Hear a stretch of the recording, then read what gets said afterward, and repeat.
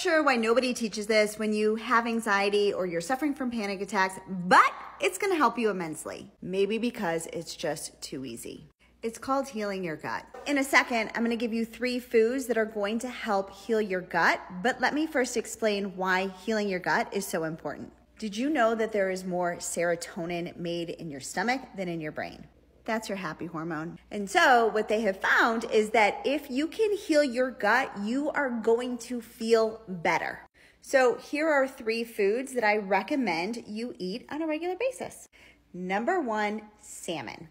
There's nothing better than those omega-3s that are going to help you. Number 2, make sure you're using turmeric in your diet.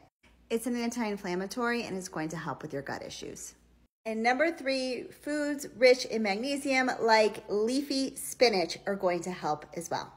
So try healing your gut and see if that helps you feel better.